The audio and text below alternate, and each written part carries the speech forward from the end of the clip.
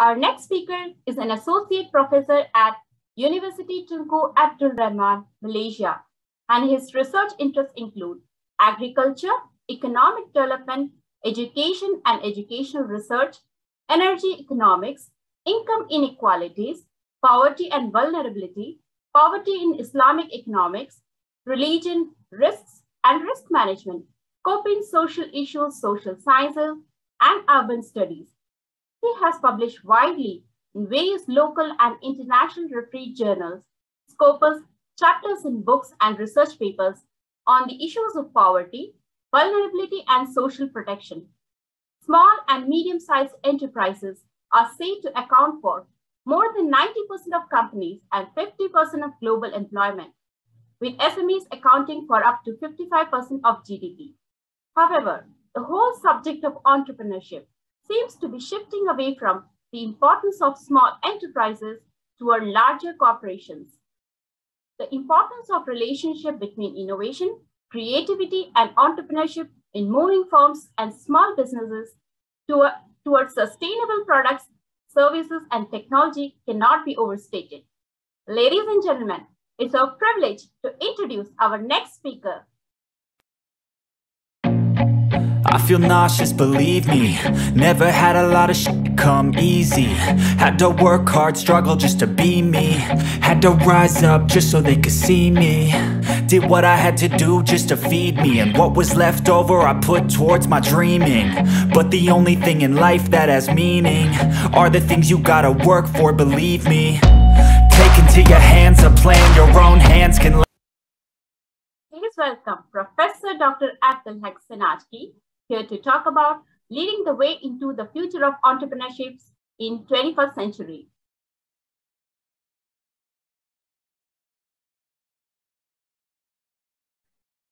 Okay, thank you very much for giving me this opportunity. You can see my screen, right? Yes, sir. Yeah. Okay. Thank you very much, and thank you everyone for attending this insightful conference. And my topic today is about leading the way into the future of entrepreneurship in 21st century. And we have listened to three of presentations of our colleagues, very insightful, where we talk about the mindset, about the IP, and also about digital marketing and business models. Now I'm going to shift, which is something related to what have been discussed, but in maybe a different perspective, where we are going or where we are leading in the future of entrepreneurship. If you go and write the word entrepreneurship in Google, you will have something like that. And as you can see, in previous centuries, the word of entrepreneurship was not that really famous. Then starting, we can see from maybe 2000, where we start this word or term have popularity. And you can see by 2019, 2020, it reached the peak. So means that nowadays is more people are aiming for this entrepreneurship, or they would like to be an entrepreneur, which is something that we really be proud of, because when we have more entrepreneurs, we have more innovations, more creativities, more product and services, and that will make our life easier. So what is entrepreneurship? I just want to give a definition so that you will understand later when we talk about other concepts. Entrepreneurship is the act of starting a company or a series of enterprises, but with the goal of making profit. So the most visible form of entrepreneurship that we know is establishment of a new firm. Like, for example, Facebook, Grab, Uber. So they come with very innovative ideas and start companies, new companies. So an entrepreneur is someone who has the capacity and drive to build, manage, and succeed in a new enterprise, as well as the risk that comes with it in order to generate also money.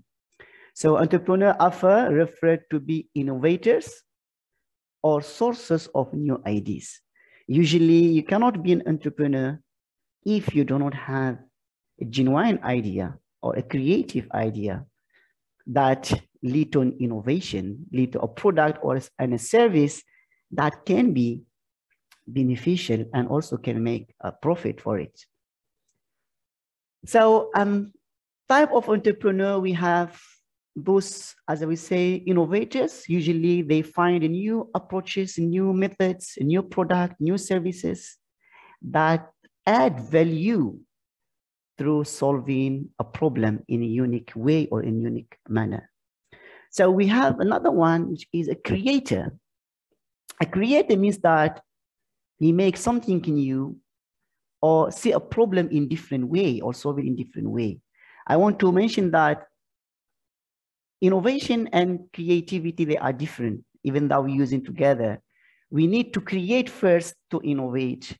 You can create something, but you may not success to make it useful, to make it a product or to have it a value. So innovation comes through creation. So we have another thing is a market maker, which are those people who innovate or invent their market from the future perspective. For example, by asking what the market could evolve into so that they can have an idea what to produce or what to innovate. Then you have expanders and scalers, where those people, they seek out opportunities to expand upon previously methods or product. So these are the four types of an entrepreneur. So what are type of entrepreneurship? If we talk about entrepreneurship, we have a small business entrepreneurship, which is where people usually run or manage a company and employ family members, friends to run it. Then we have a scalable startup, where it is the most now famous form of starting a companies or an entrepreneurship, where this is, we begin with a company with the belief that our idea has a potential to, alter the world, to attract the investor and make them believe in your idea and invest their money. And therefore, most of the companies started like that, those famous companies. They have a genuine idea, then they try to attract investors. Then we have another one, which is a large company entrepreneurship or corporation, like Google, Microsoft. Those companies, they are huge business. They are thrive and developed by introducing a new and creative product and services. And most of them, actually, they buy small companies or small innovative companies, to expand also their business. And the last one, we have social entrepreneurship. This is mostly focused and really care about creating products and services that address the social challenges like climate change. Basically, this type of entrepreneurship is, their philosophy does not actually to labor for a good, for the profit, but for the good for the society. So they try to solve social problems rather than looking for profit compared to the previous three companies. So what are the entrepreneurial trends for the future? So how we are going, to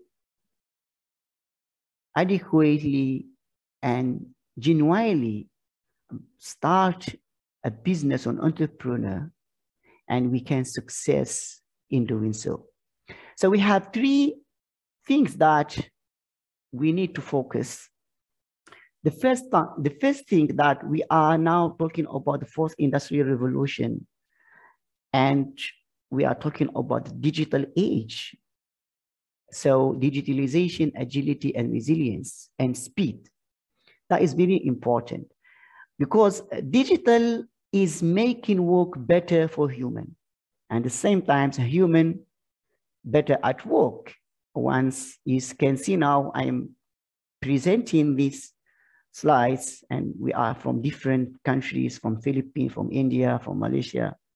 So rather than we have to travel, so that is digitalization makes our life, better and our work easier.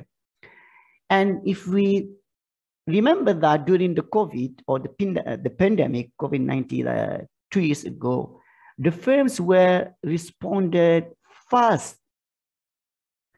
And those firms who responded fast, they enjoyed a strategic edge over their rivals. Some of the firms, they really integrated the technology because we suddenly start working from home, starting also the e-commerce, delivery, digital marketing, everything become digitalized.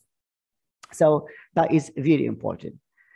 And if we talk about the SMEs, the small and medium enterprises, also they may promote their goods to a broader audience with the use of website platforms that contribute a digital track, which improves interaction between customer, seller, and partners or business partners.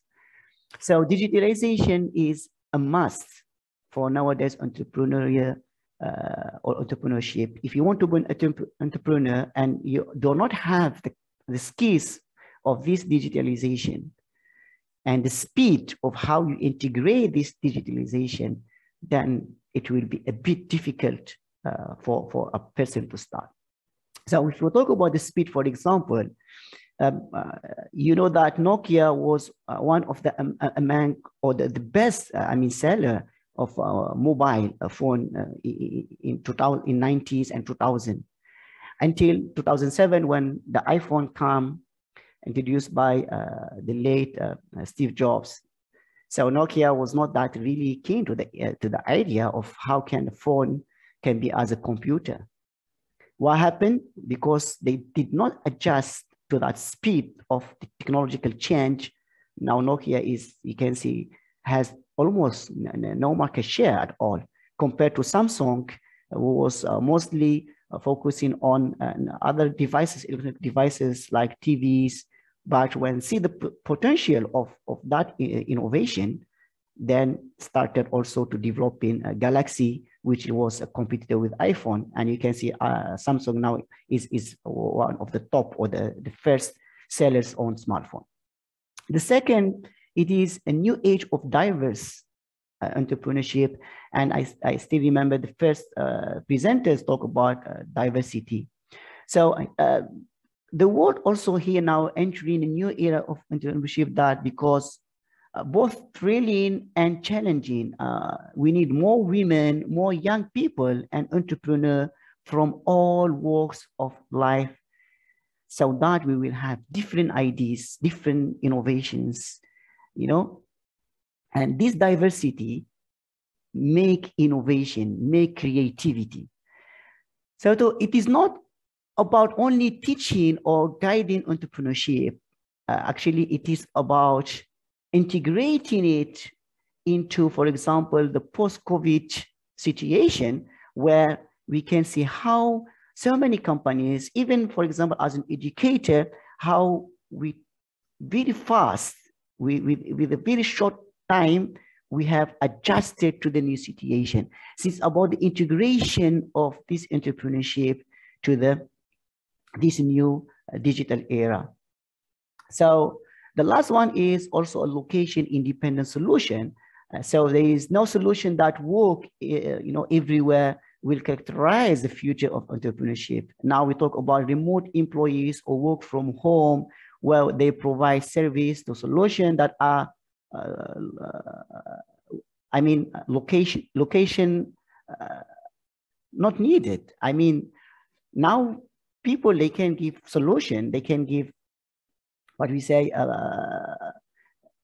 let's say, for example, in healthcare industry, we have so many situations where people undergone significant transformation in a short period of time, Well, for example, telehealth, remote diagnosis, and medical equipment are now significantly more widely and used. You can have a medical checkup also using, in remotely. So these the three things that we need to put in our mind to path the way for the future of innovation: digitalization, diversity, and location independent solution. So how we should lead the way into the future for innovation. So the first thing, we need to fulfill the society need, but not only we search for novelty. I mean, you can innovate something, but it is not needed by the society. So in that case, I don't think that it will be beneficial or has a value added. So if you want to be an entrepreneur, always think of creating a product, innovating a product that has a value added that society needs. So identifying and rising unmet needs in society, that is very important. Second, you need to think in the long term, but not in the short term. So we have to display a long-term thinking of how our idea could be developed. And you need to make all those short-term distractions, or you need to stop them, in order to get way for the long-term goals. So the last one, we push for innovation. So how we push for innovation? So we need to enable everyone, in the society, in company, in the society, you as an entrepreneur yourself, to be an innovator. So things that we need to have skills on: AI technology, artificial intelligence, big data analytics, blockchain technology, machine learning, virtual reality, augmented reality, metaverse. Now we are talking. So I believe this is the future where more entrepreneurs should develop and bring new ideas and new innovation. So, for example, when I talk about, I cannot see the slide very well. Okay, so when I talk for the first one, where we need to have a green energy, decarbonize our product. We have hydrogen planes and cars, where we need to think. So one possible solution is to use this new type of fuel plane that doesn't produce harmful emission. So actually there are companies, they have started to do that. And later I will show there is even an airport innovated in UK for that particular of these, what we say, flying cars and hydrogen cars. Then some also, they are thinking of skyscrapers that morph wind and sunlight into energy. So they use skyscrapers, tall building, and they install on the top, of the, wind turbine, or in the, the glass that they use it, like a solar, transparent solar. So for example, University of Michigan research team has developed a transparent color neutral solar cell with a greater efficiency that can be installed in these skyscrapers. Another one, for example, in the health industry, we have these artificial eyes. Also, we have team of researchers from University of Sydney and University of New South Wales have also tested the bionic eyes, and the results were very good.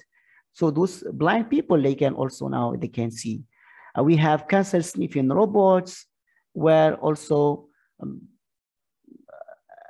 an AI-powered system that is an accurate as trained dogs that use it to sniff this type of diseases through the urine, through the blood. So that is also under development. They have not, I mean, still in infancy, but the development is there. So we have also internet for everyone, where also Google use helium balloons to beam the internet to the inaccessible area. Facebook developing an unnamed aircraft, also was known as Aquila, to provide internet or access of internet to all those remote areas where they cannot reach. So for security, we are talking about vertical farming. For example, there is 4 guys from Malaysia. They developed a city farm, or company, we call it City Farm Malaysia, established 2016. They started with a joke, and they started with a pumping system or irrigation system doesn't work. Then they come to an idea of using that system for a vertical farming. So you have also agroecology, which is an application of ecological concept and principle in farming. So we have 3D printing cities, and we have a modular homes. These all ideas that, I mean, still need a future innovation and make it better, because these all technologies we have just started, and there's a huge potential on those all technologies. So I want to also emphasize that the innovation, it must be something new. You can bring existing something by re-innovate it. So second thing what we say is thinking of the long term, not short term. So we need to align the innovation with the long-term business goal and become an integral part of the corporate system, or of a corporate or a company, your company. So for example, you may think of expanding into a new geographic market, or maybe finding a new demographic market that you produce market your product. For example, maybe you are thinking of innovating a smartphone for those blind people or for the deaf people. So it has some of the options or some of the specs that specialize for them. So it's a new market.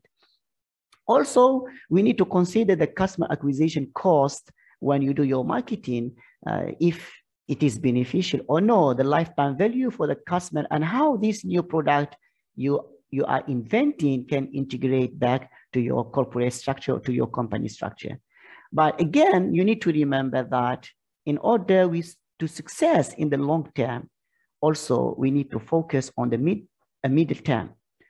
So you cannot go to the long term without having a strategy in the middle term. Another thing is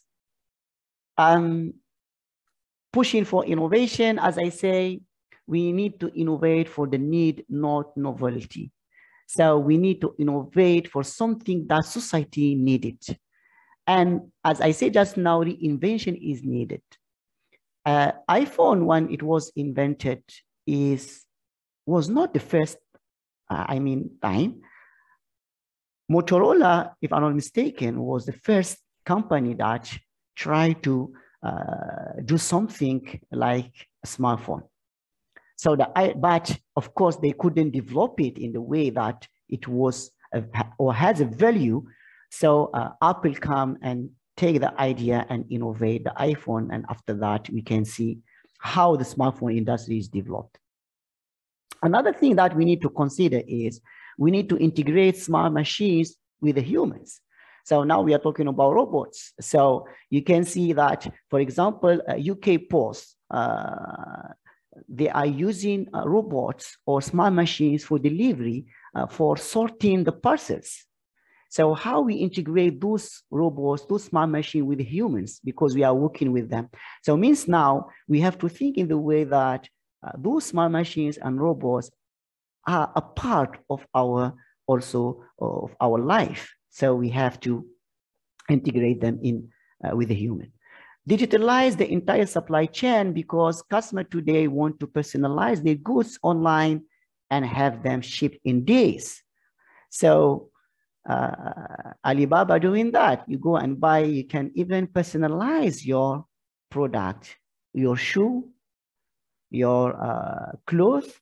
There are so many, companies now, they are personalizing their products. And when you want to order, or customer nowadays, when they want to order, they want this to be even within few days. So how this could happen if you do not integrate or digitalize your entire supply chain? So the area that also we can focus for the innovation is, I say, self-driving cars. We have 3D or even 4D printing. We can print houses. We can print so many, even medical products or organisms. So they are using that 3D printing on that. Social media, we can see more, social website or social application are coming days after days. That's a huge market, and especially for the marketing. Applied AI, we have now mostly the artificial intelligence that we have is a weak artificial intelligence or a medium or a general artificial intelligence. But the applied one, the very strong one, we still not that really reach to that. The applied AI is the branch of artificial intelligence that brings it out of the lab into the real world. So that company is still having a lot of research to do on that. So we have green tech, we talk about hydrogen fuel cell, drone technology, the Internet of Things. We talk also about 5G technology, blockchain, and you can see how it changed the what we call it, the currency or the digital currency. So when we talk about the blockchain, it's not about digital currency. We can use blockchain technology for others. For example, here in Utah, in our university, we are using it to, to check the originality of the certificate for student. They will be given a QR. So the employer, he just need to scan the barcode and the result will come from the university if it is a fake or original. So this is one way of using, for example, blockchain technologies. There are other ways. So we have cybersecurity and resiliencies. We are talking about digital age. We are using too much technologies. Cybersecurity is a must. Then we have quantum computing, where computers or machines that use properties of quantum physics to store data and perform calculation or computation. And this is a very, very huge computers that can advance the knowledge, can advance the innovation. So we have nanotechnology. We are talking about also Li-Fi now. When companies developing the 5G technology, they have a lot of limitation of this technology.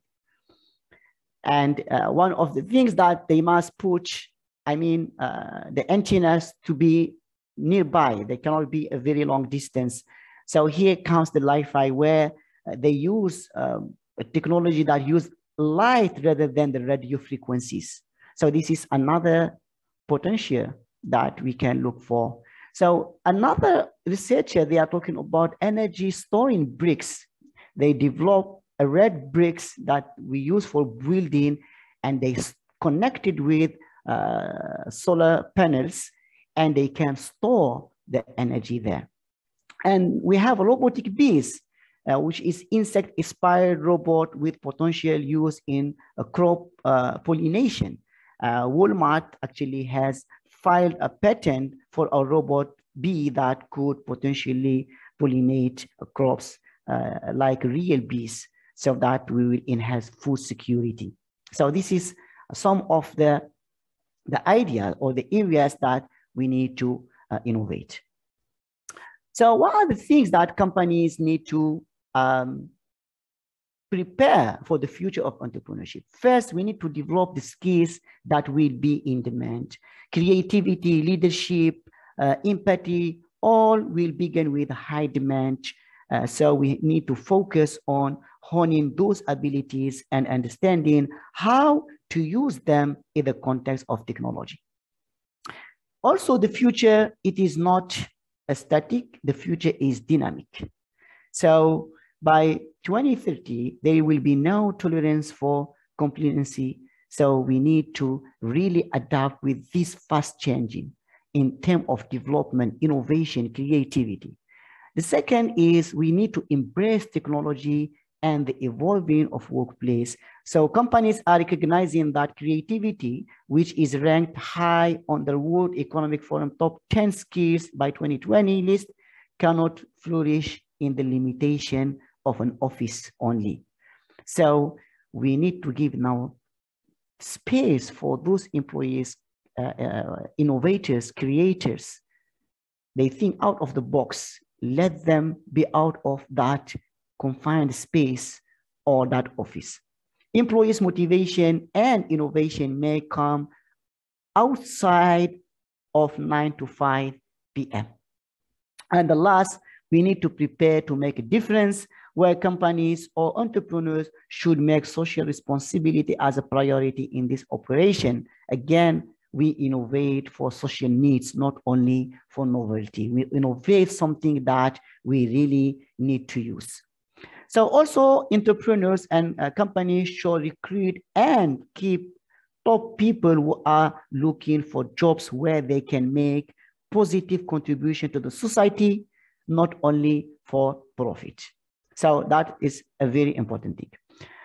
Then we have how we should prepare for that. I should go very fast. I think still have 5 minutes only. So we have leadership principles. Leadership must be built on a principle and centered on people.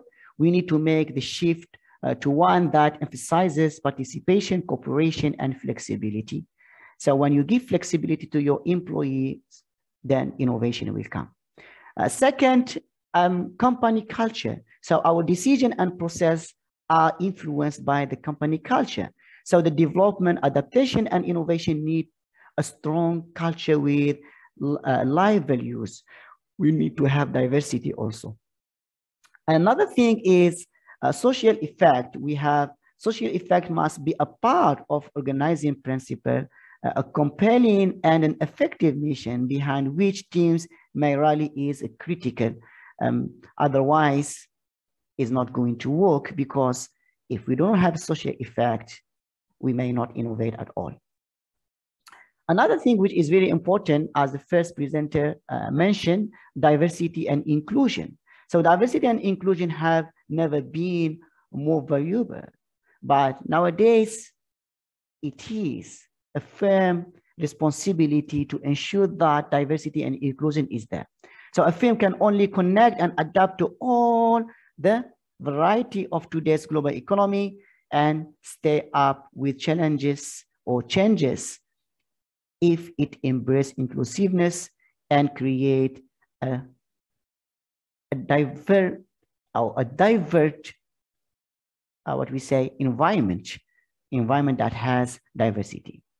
The last one, which is about technology, data technology, where data technology makes it easier to make judgment based on fact, make decisions. So you as an entrepreneur or as a manager, it is easy for you to make a decision when you have facts.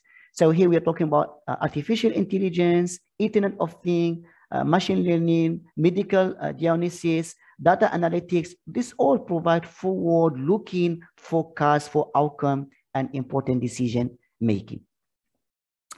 So now we talk about that, how government should support the future of entrepreneurship. The first thing is to foster the growth of entrepreneurial ecosystem. The essence of an entrepreneurial ecosystem is people and their culture. So we need to focus on that, the people and culture of trust and collaboration that allows them to interact successfully. And this allows for a fast flow of talent, information, resources that help entrepreneurs quickly find what they really want, what they really need. Government also need to foster that entrepreneurial ecosystem by increasing the scope of finance, because you have an idea, if you have a very creative idea, you want to make it an innovative idea on innovation, you need to create a product, you need financing. So government need to increase the scope of finance to reach those entrepreneurs. Promoting cooperation between researchers and the private sector.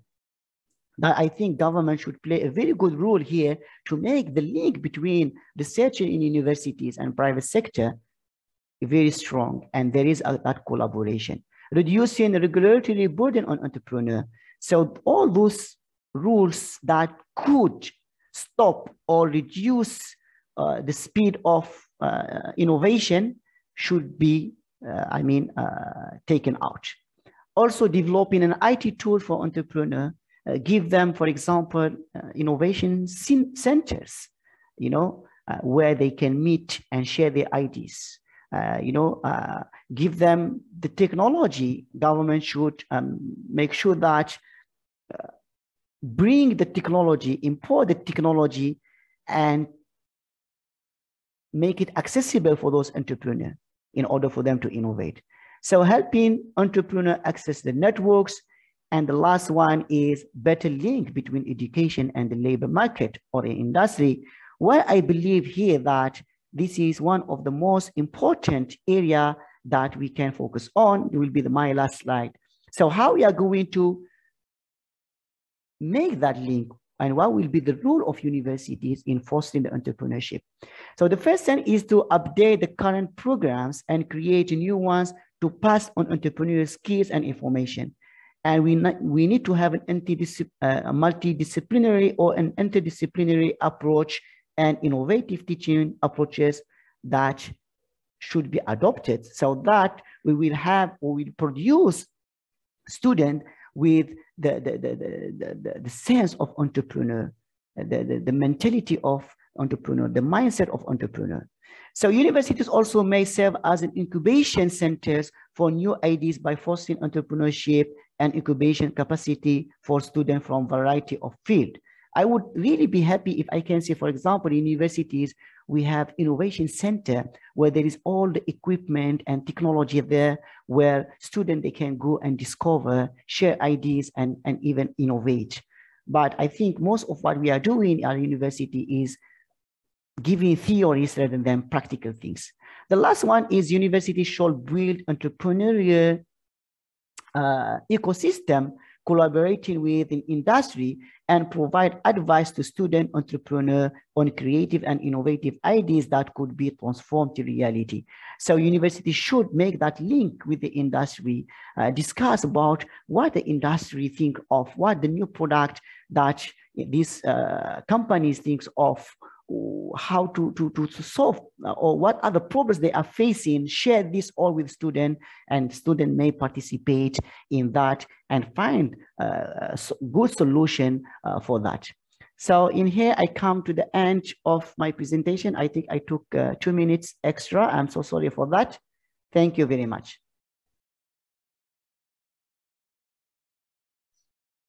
Thank you, Professor Dr. Abel Daxonajki.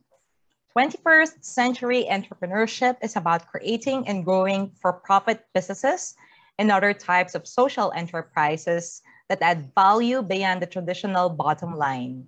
21st century entrepreneurship is about reviving civic pride and the sense of connection that comes from empowered individuals pursuing meaningful work, whether as an owner or as an employee. Your topic was indeed very timely.